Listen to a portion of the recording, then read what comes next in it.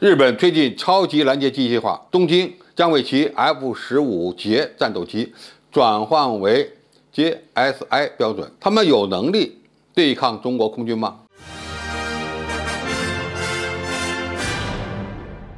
观众朋友、网友朋友，大家好，我是傅前哨。据欧亚时报报道，日本已经在选择推进名为 F-15 JSI 的日本超级拦截机计划。2019年10月下旬，美国国务院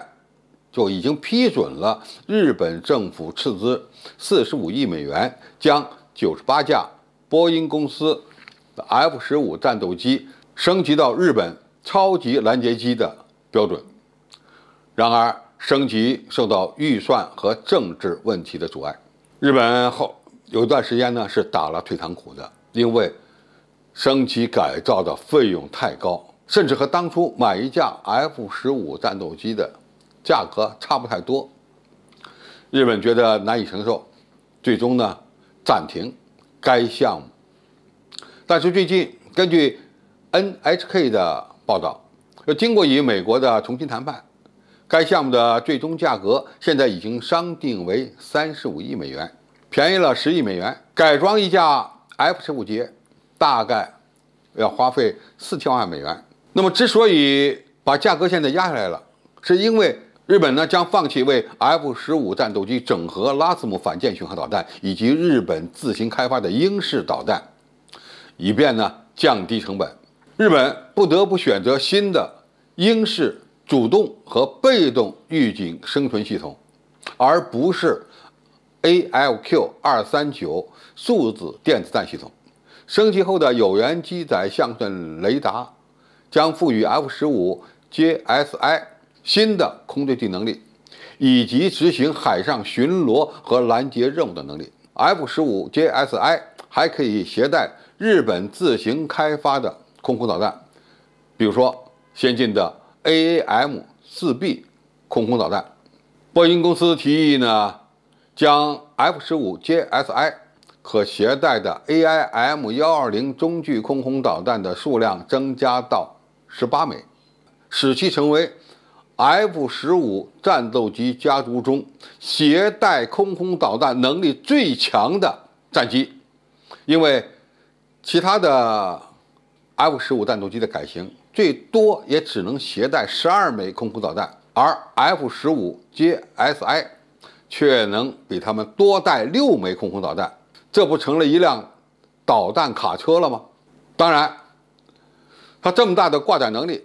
除了可以携带空空导弹以外，也可以吊挂其他的空对面的武器系统。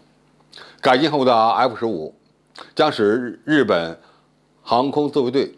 能够更有效地满足其海上巡逻的要求，并且呢，能够与地面部队甚至海上的军舰协同，以攻击任何存在威胁的地方。考虑到日本早在多年前就从美国引进了 KC-767 空中加油机，因此有了这款大型空中加油机的支持， F-15改进型的航程还可以进一步的扩大，或者呢让其增加导弹的携带能力。那怎么做到的呢？就是起飞的时候我是半油，但是导弹挂满了，飞到空中以后，通过 KC-767 为它实施燃料补充，从而呢让它能够一次性的携带18枚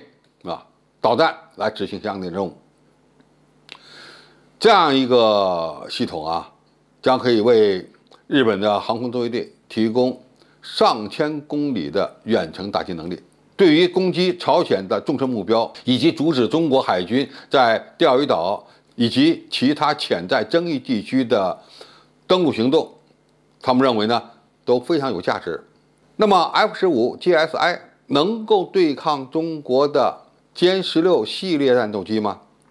这个恐怕还真不一定，因为日本航空自卫队现在列装的 F-15捷这个平台已经老化了。尽管它现在通过花费35亿美元的经费，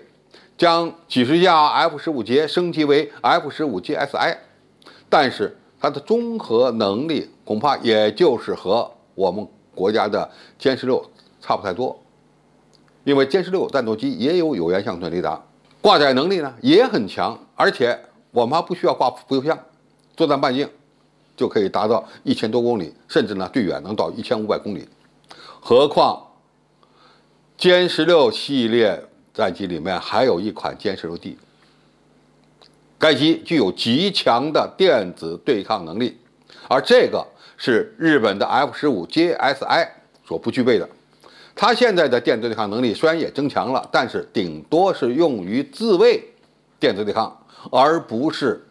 大范围内的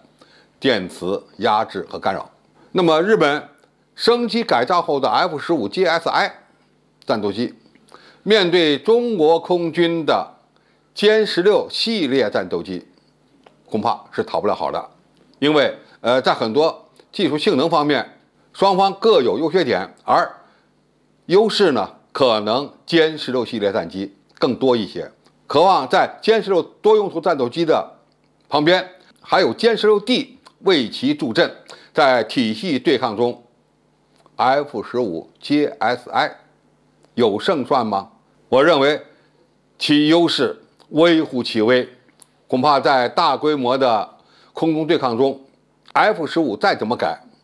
也很难超越歼16系列战机的水平。好，今天的评述就到这里，谢谢大家收看，我们下期再见。